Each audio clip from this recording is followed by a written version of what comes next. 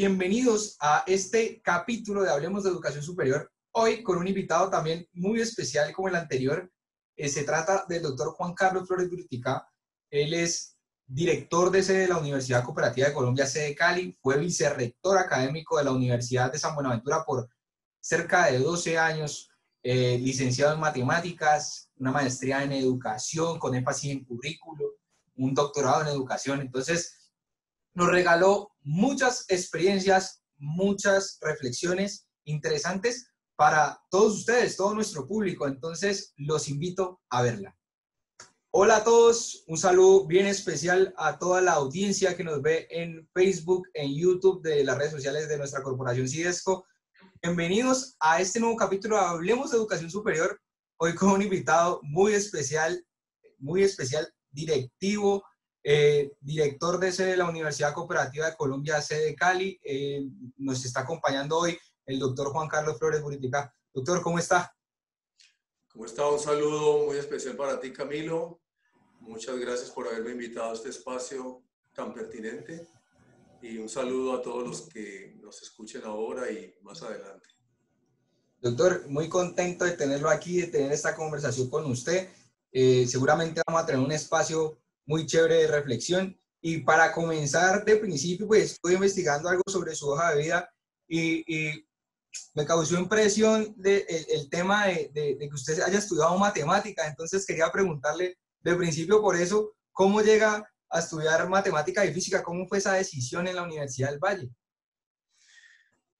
Más que una motivación propia, una motivación personal al inicio, fue más bien un destino pedagógico que yo tenía y para el que yo no tenía claridad. Cuando recién salí de educación media, yo tenía muy buen nivel en matemática. Y en ese nivel, al año de haber salido, tenía 18 años, el rector del colegio me dijo que si yo quería dar unas clases y me nombró profesor tiempo completo. En esa época, pues, estoy hablando del año 81, no era tan básico uno todavía tener sus estudios, pero me motivé muchísimo, empecé a enseñar matemática y al poco tiempo ingresé a la Universidad del Valle a estudiar licenciatura en Matemática y Física.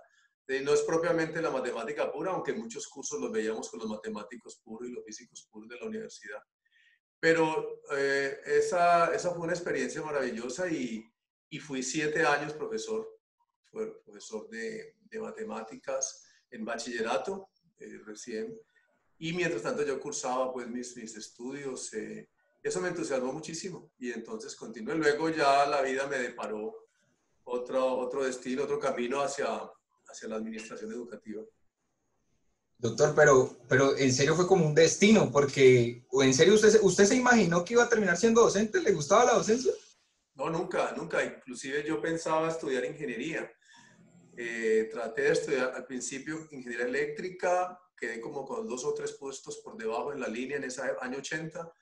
Entonces dije, voy a volver a presentar. Ahí, cuando ya me iba a volver a presentar, que eso lo hacíamos mucho los jóvenes en aquella época, o yo, que todavía se presenta uno varias veces en estas carreras donde el cupo es poco, pero no apareció esta oportunidad de enseñanza y me enamoré, me entusiasmé y ahí me quedé. Otra opción que yo tenía era la física nuclear. Entre los jóvenes de los 80 se hablaba mucho de lo atómico, de lo nuclear, de lo cibernético. Ya empezaba a hablarse un poco, pues con mucha profundidad y esa era una opción, pero bueno, me encaminé y aquí estoy en la enseñanza. Ya llevo 40 años, ahora el 1 de septiembre cumplo 40 años en la educación.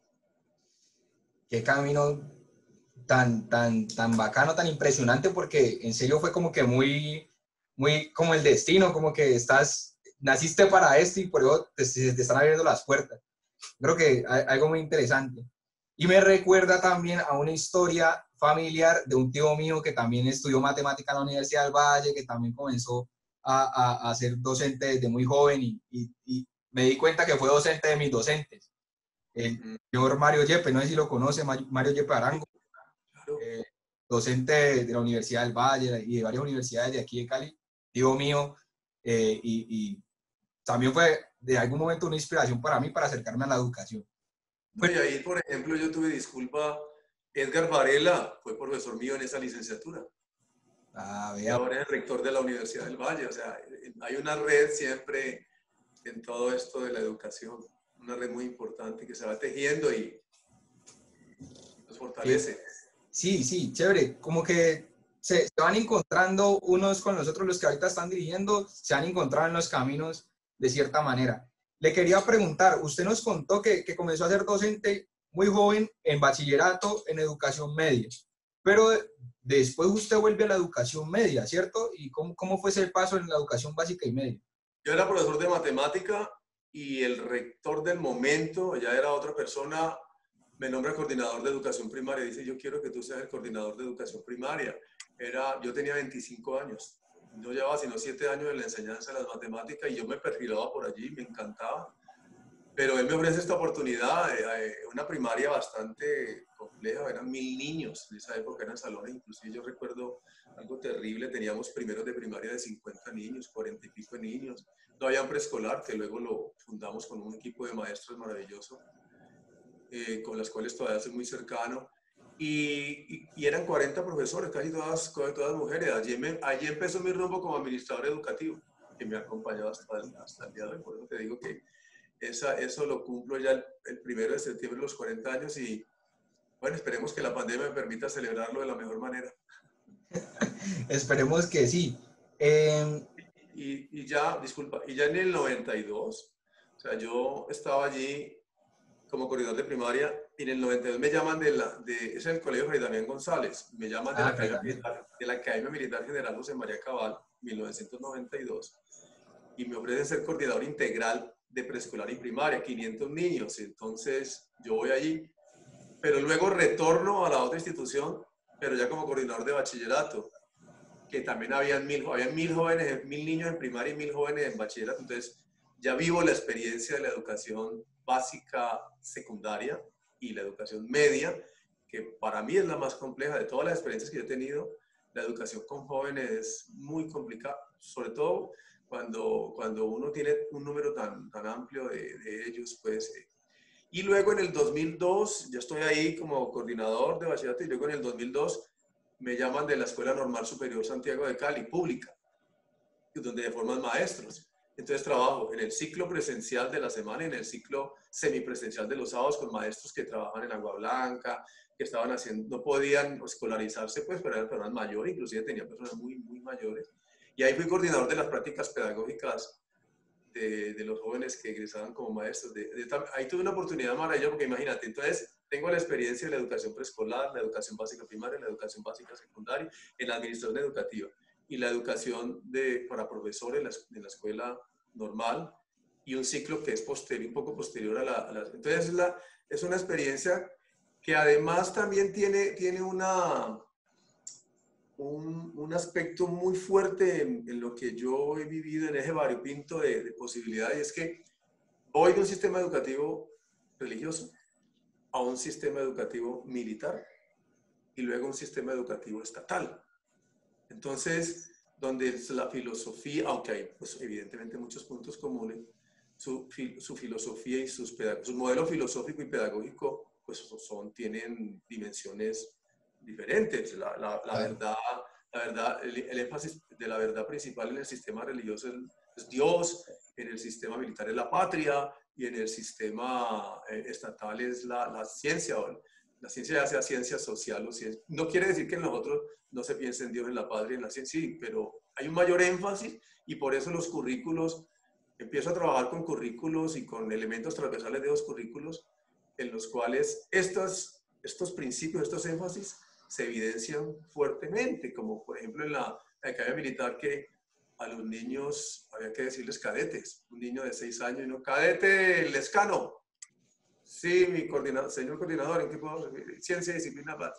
Y bueno, y algunas situaciones de la cotidianidad muy particulares también en el sistema religioso y en el sistema estatal, pero eso me da una oportunidad de aprendizaje maravillosa. Yo le quería preguntar, de hecho, por ese proceso, porque usted tuvo la oportunidad que seguramente no todos pasan por ella, de estar como en todos los espacios de formación, desde preescolar hasta educación superior. Entonces, ¿cómo esos años en básica y media lo formaron para llegar a educación superior?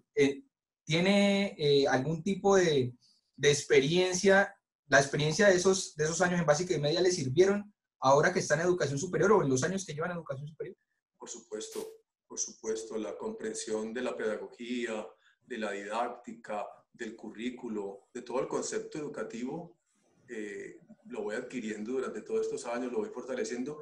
Y paralelamente, en los últimos años de mi vinculación a la educación básica y media, como formador y como administrador educativo, yo inicio una maestría en la Universidad Javeriana, la maestría en Educación con énfasis en Evaluación y Currículo, porque pues, me parecía muy interesante ese enfoque. Había una maestría también en la Universidad del Valle, había muy poco en aquella época, muy pocas, pero y las había en el eje cafetero, en algunas universidades que también las estuve evaluando, pero me llamó más la de la Javeriana por el énfasis que tenía.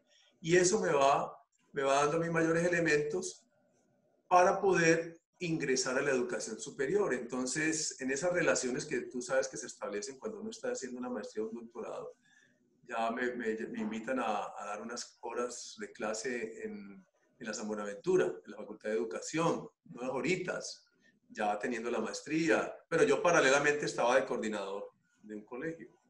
Y también en la Pedagógica Nacional, la Universidad Pedagógica Nacional tenía una sede acá, entonces también en la Facultad de Educación, en la Licenciatura de Educación Especial y en la Licenciatura de Educación para la Primera Infancia. Y luego también la misma Universidad Cooperativa de Colombia, en la cual estoy ahora, ya hace 20 y pico de años, yo me vinculé como profesor, también ahorita es cátedra, yo tenía unas horas en ciertos periodos de tiempo. Y ya luego me llaman de la Universidad Cooperativa y me quedo de tiempo completo como coordinador académico. Yo fui un tiempo coordinador académico ahí. Me llaman de la San Buenaventura luego como coordinador, como profesor de tiempo completo, luego director de las licenciaturas, luego un tiempito pequeño de decano encargado, cuando de un momento un rector me dice, lo quiero de vicerrector académico aquí en la San Buenaventura. Ya pues estaba haciendo como la carrera un poquito meteórica allí porque estaba en ese momento pasando muy rápido de un cargo al otro. Me nombra vicerrector académico y ahí estuve 12 años. Y después de los 12 años de vicerrector, retorné a la cooperativa ya como líder principal acá en el campus Cali. Eso sí fue escalando paso a paso desde el inicio.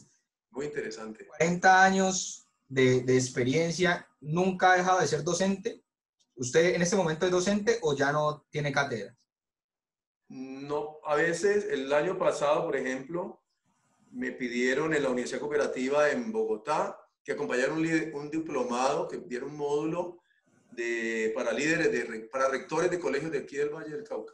Un diplomado en direccionamiento estratégico. Y entonces yo doy a veces, muy de vez en cuando, porque realmente implica muchísimo tiempo, pero moriré docente. Espero jubilarme y tener la oportunidad de dar, inclusive en primaria o en educación superior, donde yo pueda aportar, donde consideren que puedo aportar. Muy chévere eso de la vida del docente. Los docentes son así muy apasionados y en serio viven la educación como vocación y eso es algo espectacular. Hablemos de los logros y de los retos en esa vida educativa, en esa vida pedagógica de estos 40 años.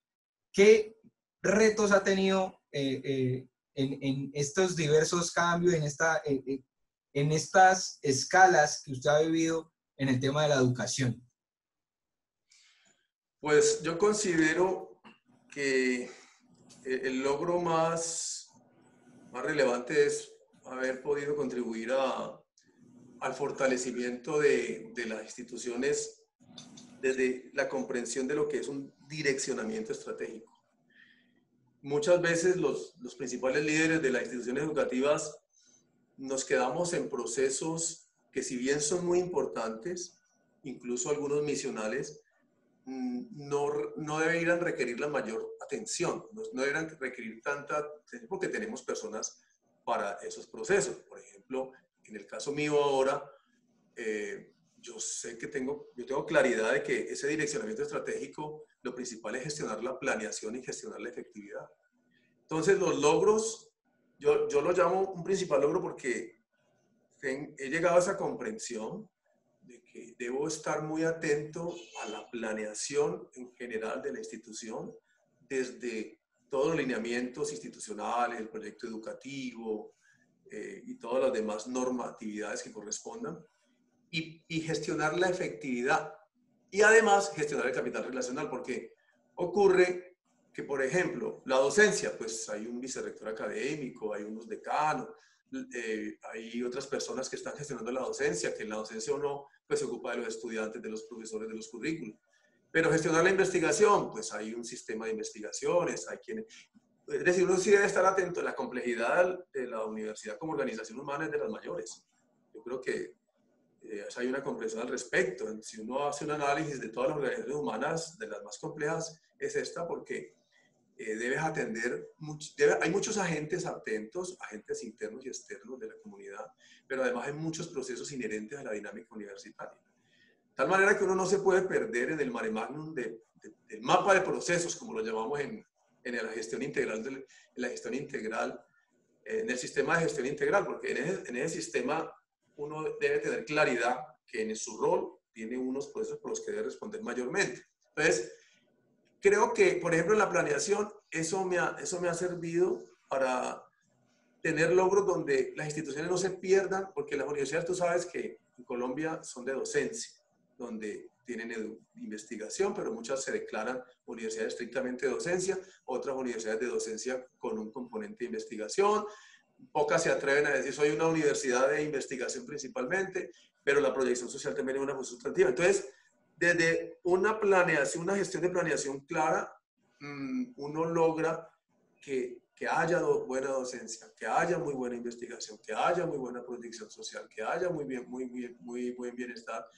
Incluso cuando estaban en colegios, tuve la oportunidad de trabajar sobre si tú me hablas de un logro en esa gestión de lo estratégico, promover desde del cargo de coordinador que tenía de un colegio la proyección social durante 10 años. Tuvimos en el corregimiento del Hormiguero, que sabes que queda yendo para Puerto Tejada, ahí tuvimos un trabajo social durante 10 años con jóvenes de bachillerato y no era solo asistencialismo, inclusive era emprendimiento, trabajo con madres cabezas de familia, pues sí, había jornadas asistencialistas donde íbamos con estilistas, con personas odontólogos, ¿sí? Que contratábamos o llevábamos, los padres de familia de muy buena voluntad, y había algunas jornadas de asistenciales, pero también inclusive colaboramos en un acueducto, trabajamos con pequeñas empresas, con las madres cabezas de familia de una comunidad pequeña, pero muy desfavorecida de la comunidad. Entonces, eso es la proyección social, por ejemplo, aunque pareciera que el colegio es docencia nomás,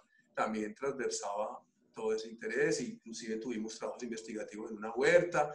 Es decir, yo estoy convencido de que el papel de los líderes educativos está con el empoderamiento de las personas y de las comunidades. Empoderar permanentemente las comunidades y en el momento de las comunidades empoderar a las personas, estudiantes, profesores, personal administrativo, etc. Aquí, por ejemplo, en la Universidad Cooperativa de Colombia, en la Comuna 18, nosotros estamos en la Comuna 18 y en la Comuna 2 en Cali. La Comuna 18 nosotros tenemos un trabajo muy hermoso, llamado Universidad Barrio, donde participan varios programas académicos nuestros.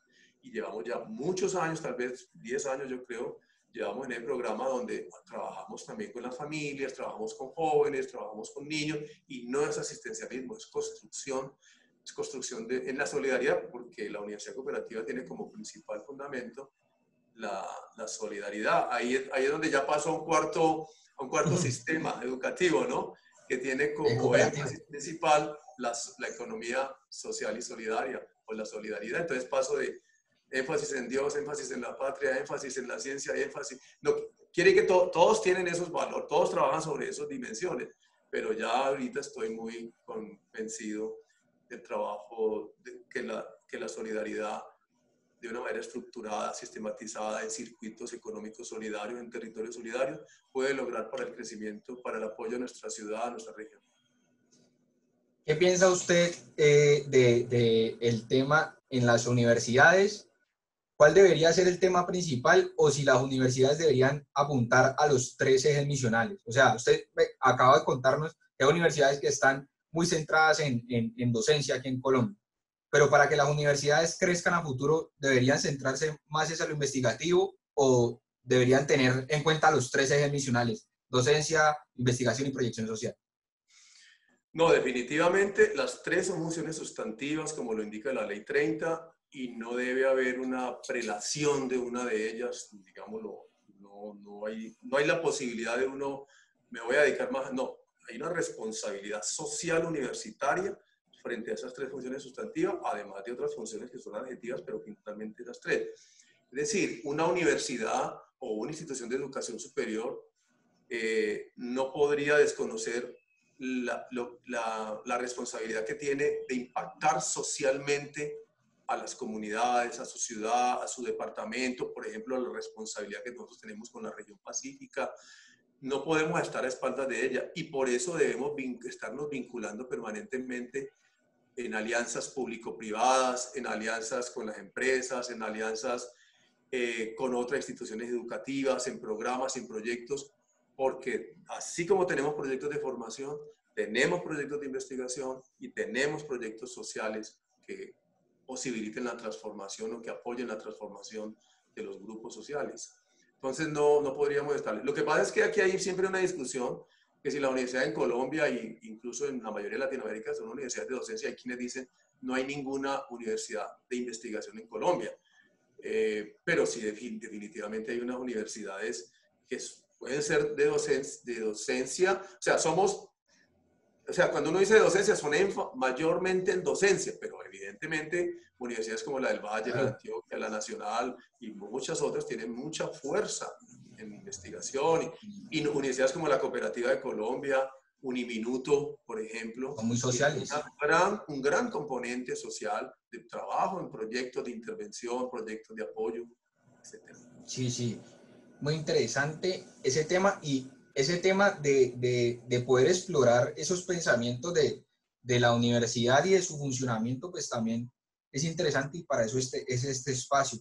Volviendo a su vida y al tema de la docencia, nos contó al principio que comenzó a ser docente a los 18 años de edad. ¿Cómo fue esa experiencia de ser docente tan joven y le costó con los estudiantes ser docente a esa edad? ¿O en esa época no había esa dificultad?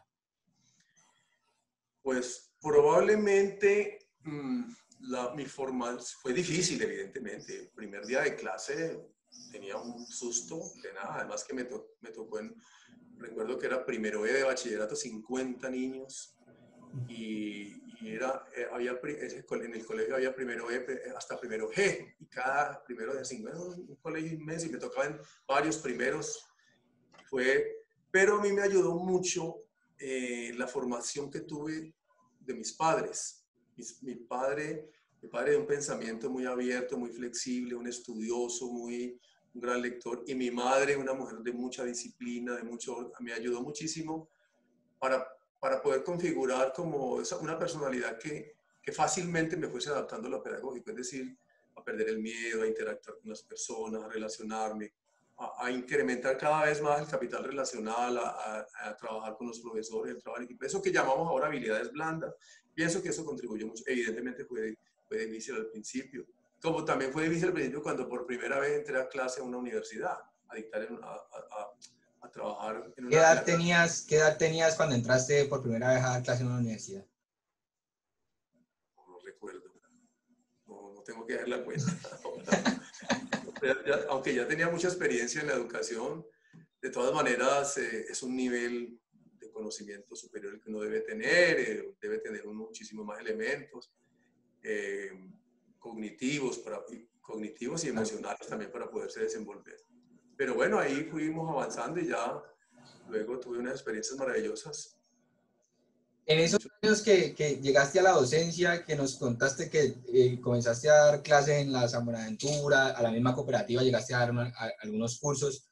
Desde esa época y tu paso por los cargos que tuviste como vicerrector académico, por ejemplo, por 12 años, ¿cuáles son los cambios más significativos que has visto en la educación superior en Colombia?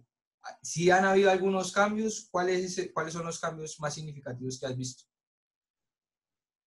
Pues lo primero es que se ha afianzado mucho el sistema de autoevaluación y acreditación. Eso es un cambio Ahora estamos tan acostumbrados ya a los procesos de acreditación que pues, nos parece normal, pero eso estamos en 2021, eso hace 15 años o tal vez menos, eso era una cosa rarísima, era algo muy extraño. Cuando yo llego a la vicerrectoría de la San Buenaventura, no había allí un sistema de autoevaluación y acreditación. Habían algunas personas que habían hecho intentos de acreditar programas, no había ningún programa acreditado. Entonces, nos pusimos la tarea con 6 maravillosos decanos que en el momento allá hicimos un bloque ahí fabuloso en el consejo académico y trabajamos con jefes de programa y todo, y logramos crear ese sistema. No fue fácil porque implicaba dinero, la calidad cuesta, como decimos, la alta calidad, y logramos afortunadamente, incluso cuando terminamos el proceso, cuando terminé el proceso allá, todos los programas acreditables de pregrado y de posgrado quedaron acreditados al 100%. Eso es un trabajo con planeación, con comunicaciones, con todos los... Eso fue importante. Y ahí también va amarrado algo que tampoco era usual en esa época, eran unos poquitos a la acreditación institucional de alta calidad, que también nos metimos en ese proceso ahí pegado de la acreditación de programas y logramos en 2017 para la universidad, logramos liderar ahí porque hasta ese año estuve, digamos, trabajando con ellos y logramos la acreditación institucional, que es multicampus, ¿no? Porque la universidad tiene sede en Cartagena, Bogotá, Medellín y Cali. Entonces, fue un proceso muy interesante, que ahora ya es muy común, inclusive instituciones tecnológicas y están trabajando en este sentido. Eso es lo que yo te decía ahora con respecto a que pienso que es la gestión de la planeación y de la efectividad. ¿Cómo hacerlo? En eso concentrarnos y no tanto ser uno experto en determinadas áreas o en determinados procesos, sino volverse experto en la efectividad, volverse experto en la planeación y en herramientas que permitan, esa es como la labor principal del líder en cada uno de esos procesos. Pero además también en qué se ha transformado, en que la diversificación de la oferta ha crecido inmensamente. Si lo que te entiende la pregunta es, en estos últimos años en Colombia, en la transformación de la educación superior, por lo menos estoy hablando de la educación privada, porque probablemente la educación pública, y si uno habla con la del Valle, no, pues que la del Valle ya tenía tal cosa, pero la universidad privada, sobre todo la universidad privada del suroccidente colombiano era muy tímida. Las universidades se estaban restringidas a pregrados. Incluso cuando nos pusimos en esa tarea, paralelamente a la tarea de la acreditación, nos pusimos en la tarea de diversificar, porque había una maestría, habían 5 especializaciones, porque todo el esfuerzo estaba concentrado. Y aquí no habían doctorados, nadie tenía doctorado, solo la Universidad del Valle. Entonces nos dimos a la tarea y pasamos de una maestría a 14 maestrías, de 5 especializaciones a 34 especializaciones, y 4 doctorados. Se lograron los registros de 4 doctorados. Y esa universidad fue la primera que tuvo un doctorado de las universidades privadas, ¿no? Pues no la pública. Doctorado en educación. En educación, que es exitoso y que ha abierto muchas cohortes. El doctorado se creó y fue el primer, ahí mismo la autónoma sacó doctorado al rato, en otra área, luego el ICES y luego la Javeriana, pero eso también, como lo diría yo, lo tendría yo ahí como, cuando tú me preguntabas de un logro también, pero también ha habido una transformación, pero esa transformación no se ha quedado solamente en esos niveles, sino en otras formas de educación que están siendo muy discutidas. Entonces, por ejemplo, esta semana oíamos del sistema de formación para el trabajo. Va a salir ahora, además de TDAH, que es educación para el trabajo y el desarrollo humano, certificaciones laborales, o sea, la diversificación de las posibilidades de la educación superior son inmensas y nosotros tenemos que estar atentos, tenemos que estar diagnosticando todas las posibilidades. Ahora esta semana nos decían, te repito, que van a ver, fuera de lo que entendemos por certificaciones laborales y los cursos, los programas de TDAH que llamamos Educación para el Trabajo y Desarrollo Humano, se va a abrir la posibilidad de otros 7 niveles de formación para el trabajo, que van paralelos, aunque puede haber alguna articulación curricular, pero van paralelos. Son 2 niveles para quienes, que lo que pretenden en esos como técnicos, lo que pretenden ahí es posibilitar que mucha más gente tenga algún nivel de estudios y tenga la posibilidad de desarrollar competencias, sobre todo laborales. Entonces, los 2 primeros niveles son para los que han terminado primaria. para quienes hayan terminado. O unos tercer y cuarto nivel para quienes hayan terminado educación básica secundaria.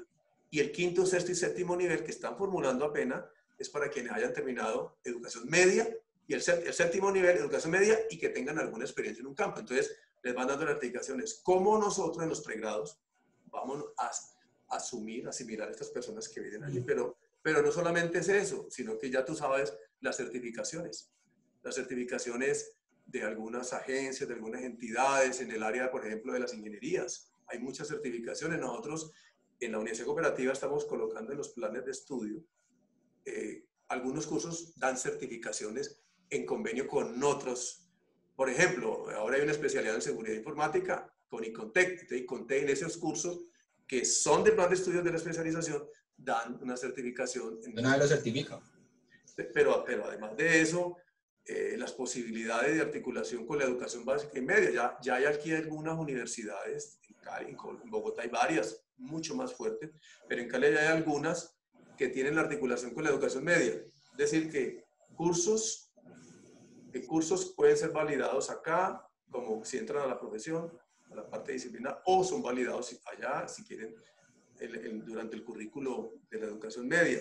O sea, hay una serie de posibilidades ahora, y con la educación virtual, con lo que está ofreciendo Google, con lo que está haciendo Microsoft, hay un asunto, y con la educación continua y la educación virtual, y ese mapa tan complejo, uno como líder tiene que estar teniendo todo el diagrama y mirando que no es el escape. Evidentemente, a veces decían los abuelos, el que mucho abarca poco aprieta, pero uno tiene que tener líderes suficientes y líderes conscientes y líderes empoderados, que haya un empoderamiento tal que permitan no perderle la pista a todas esas posibilidades.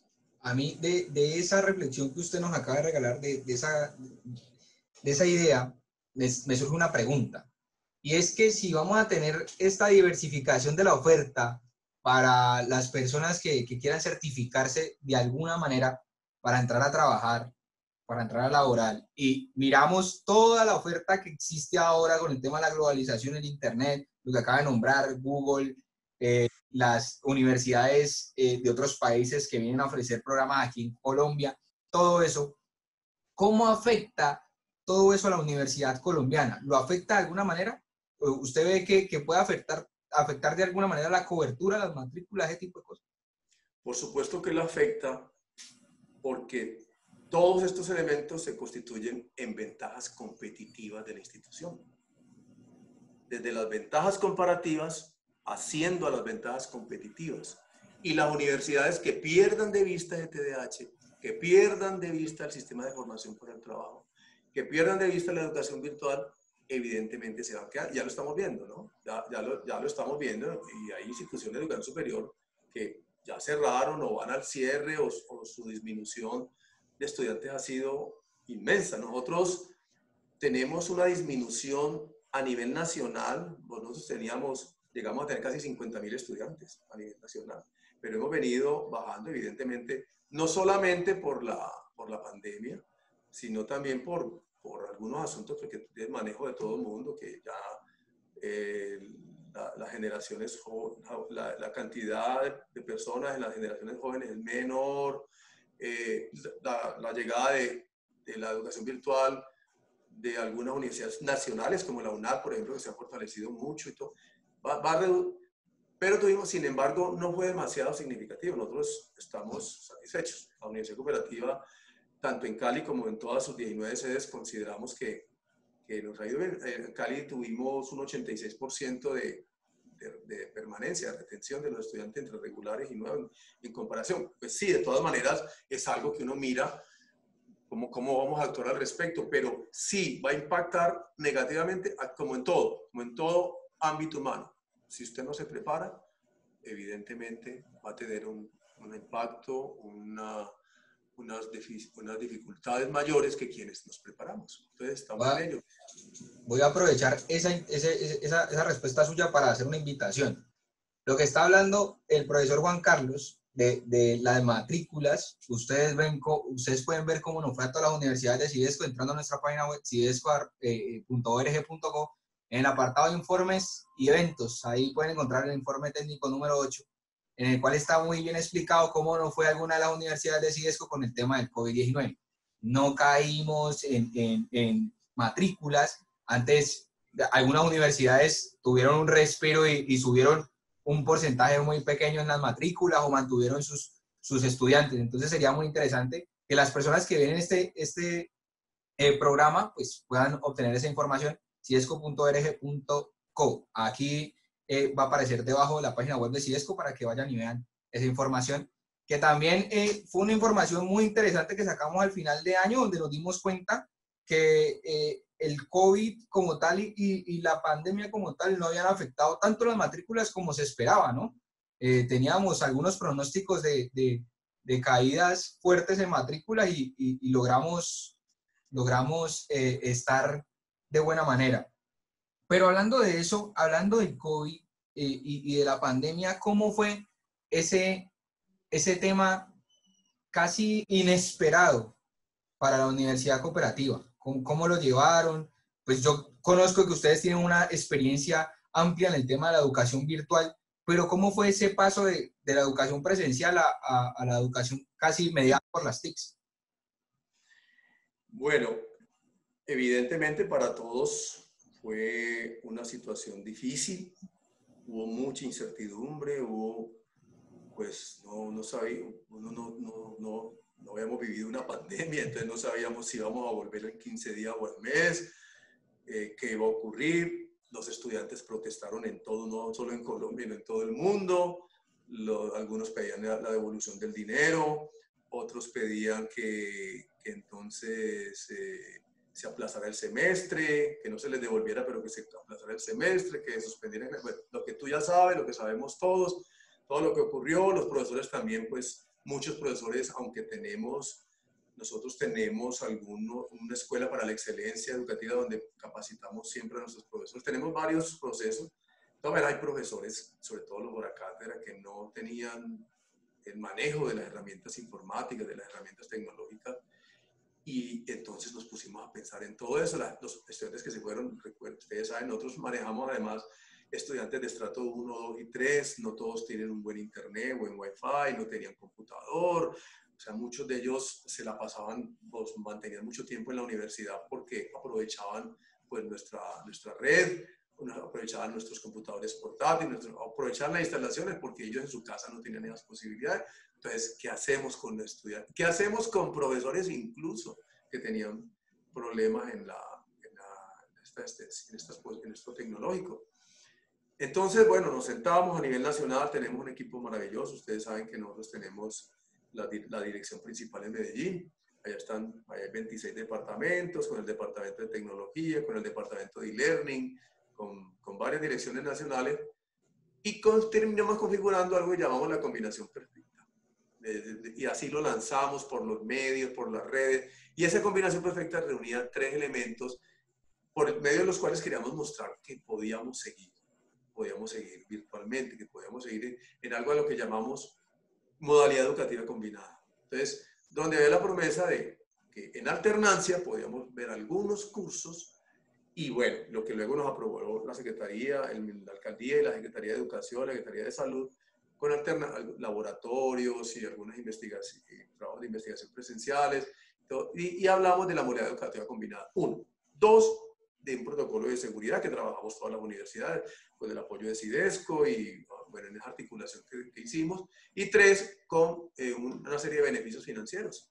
Entonces dijimos, no, tenemos que mirar qué hacemos. Entonces, dentro de la modalidad educativa combinada, afortunadamente nosotros llevamos muchos años de una evolución importante en lo informático y en lo tecnológico, con plataformas tan fuertes como Teams de Microsoft, como Brightspace, o sea, que son de lo mejor para la enseñanza-aprendizaje, y todo eso que ya llevamos muchos años invirtiendo, y como eso se logra a nivel nacional, además muchos software licenciados, muchas bases de datos, todo eso ya venía configurado con un departamento en Medellín muy fuerte que tiene como un homólogo en cada una de las 19 ciudades donde nosotros hacemos presencia. Entonces, eso permitió poder hacer una modalidad educativa combinada donde la plataforma era buena, consistente, amplia, que no se caía y que fácilmente fuimos dándosela a conocer a los estudiantes que de pronto no la conocían, de los profesores que ya no venían trabajando en ella o que poco trabajo hacían en ella, y eso se fortaleció con nuestras direcciones de e-learning en cada ciudad.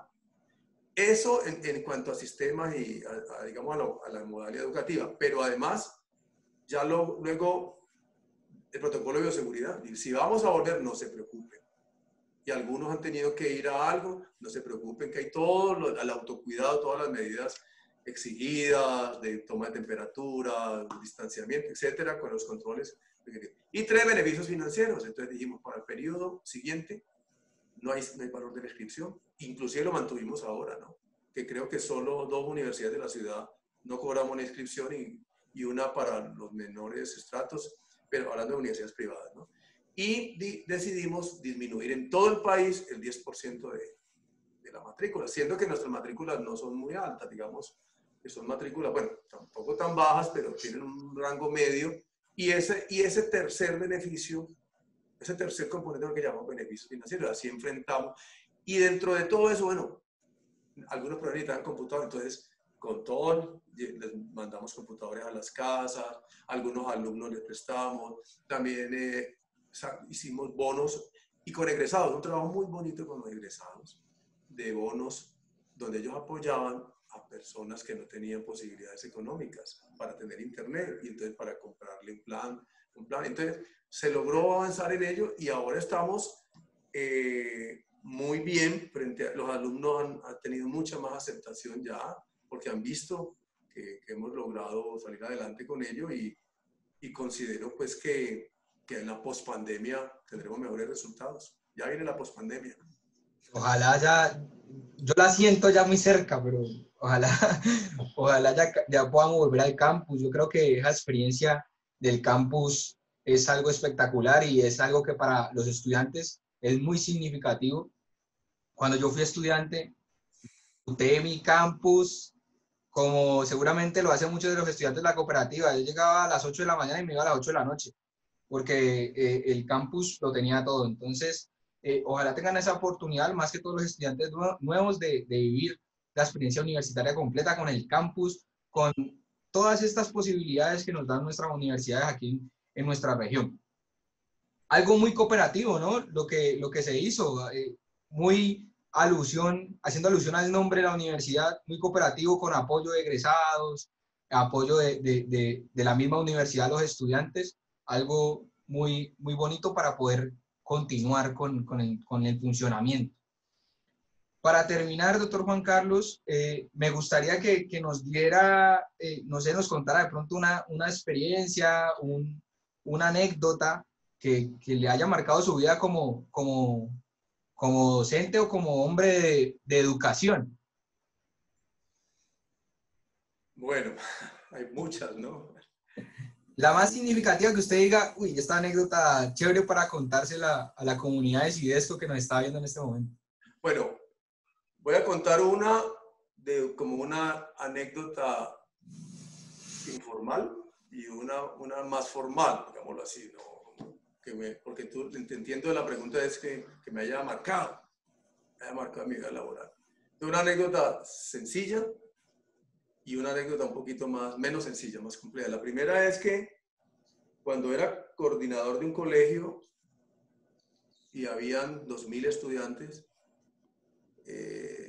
estábamos frente al patio, un colegio muy, muy grande, con el rector al lado, y dice el rector, me dice, este silencio solo me indica que hay un gran orden y una gran organización, algo así, de la institución.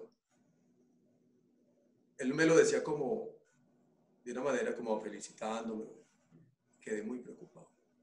Con 2.000 niños y jóvenes en completo silencio. Y luego en la universidad,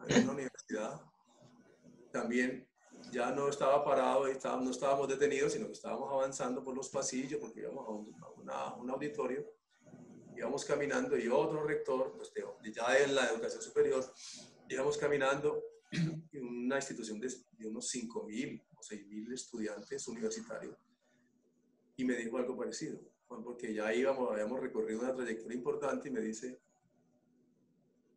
qué orden, este silencio, esta organización de esta universidad es una maravilla. Él era nuevo, ¿no? Él era un rector. Y quedé más preocupado. Esa es la anécdota sencilla. Y bueno, hay una anécdota que eso me marcó porque definitivamente la enseñanza y el aprendizaje deben ser participativos, esa relación en la que nos debemos centrar, que muchas instituciones están centradas en el estudiante, otras están centradas en el profesor. Realmente lo que yo he aprendido pedagógicamente es que el centramiento que se debe hacer es en la relación estudiante-profesor. Es decir, las condiciones de los estudiantes deben ser las mejores, las condiciones de los profesores deben ser las mejores, en todos los sentidos. Hay lugares donde, no estoy hablando solamente de universidades, sino instituciones educativas en general, donde los estudiantes no pueden participar, donde los estudiantes, sus posibilidades de intervenir, sus posibilidades de construir son mínimas. Y hay lugares donde también los profesores están callados, están en silencio. Pero hay lugares donde los profesores están poniendo, no debe ser así, debe ser un entendimiento de un mejoramiento de todo el ambiente que posibilite que esa relación sea fuerte y que todas las unidades estén, todas, porque a veces también las instituciones educativas están centradas fundamentalmente en la parte administrativa. Error. La parte administrativa debe rodear, debe cobijar, debe acompañar todo lo académico, esa relación estudiante-profesor. Pero desafortunadamente a veces son más importantes el departamento financiero o el departamento de comunicaciones, son departamentos y todo gira alrededor y parece que los estudiantes y los profesores estuvieran sirviéndole a ellos y no ellos. Esa es una comprensión que hay que poner en ejercicio y por ello eso me marcó porque la enseñanza y el aprendizaje deben ser participativo, dinámico, entusiasta, etc. Y el segundo aspecto que es determinante también en mi vida es haber conocido la economía solidaria. Todavía no soy un experto, pero he venido aprendiendo que definitivamente es algo que se debe difundir, divulgar más y no se puede quedar como un componente teleológico de una institución o de las cooperativas o de los fondos mutuales o de las asociaciones o de las juntas comunales, sino que la economía social y solidaria se debe divulgar más porque realmente es una alternativa muy, muy, muy importante al actual modelo y no como una alternativa, más bien un complemento al actual modelo económico que nosotros tenemos y que a veces es bastante injusto y que produce más desigualdades. Se dice, los últimos documentos que he leído, por ejemplo el de Oxfam, dice, y otros, lo que uno lee ahora es que la desigualdad ha crecido con la pandemia. O sea, los ricos se enriquecieron más, los grandes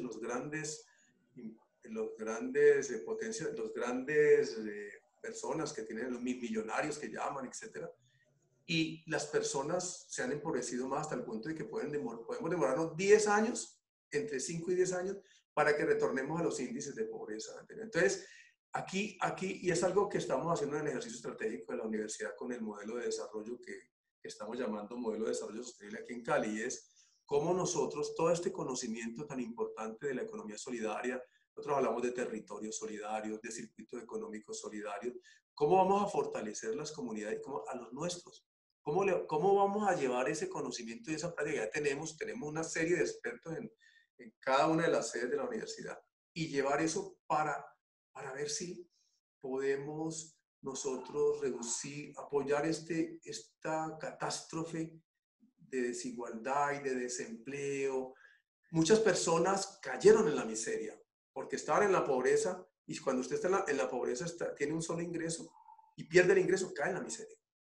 O sea, los índices ahora son terribles y por ello nosotros, pienso que para mí eso a mí me ha marcado muchísimo porque he venido aprendiendo sobre la posibilidad de transformación del tejido social y consolidando proyectos y hay muchas asociaciones, hay muchas organizaciones interesadas y vinculadas en proyectos importantes que no se dan a conocer suficientemente. Entonces, ¿por qué no llevar a la empresa, a las asociaciones, estas alianzas público-privadas que se hacen, a las organizaciones gubernamentales, a la alcaldía? Nosotros ya llevamos esto a la Secretaría de aquí de Cali y a la alcaldía, todas estas posibilidades, pero eso también me marcó muchísimo todo lo que tenemos allí. ¿Por qué? Porque es cambiar el concepto que tenemos de las actividades económicas de producción, de distribución y de consumo. Es decir, en la economía actual uno produce, distribuye, consume, pero no, y luego mira si hay solidaridad, luego apoya y todo. No, aquí es producir con solidaridad,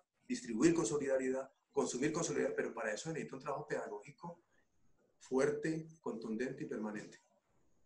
Claro, eso es una gran reflexión que nos comparte y que podría ser bastante interesante, ese modelo económico-social que pues exploramos con las cooperativas que tenemos en nuestro país y en universidades como la que usted dirige, pero que en sí, en la sociedad como tal, no es que se hable mucho de él. O sea, aparte de las paredes de estos espacios, no es que se hable mucho de ese modelo de economía social.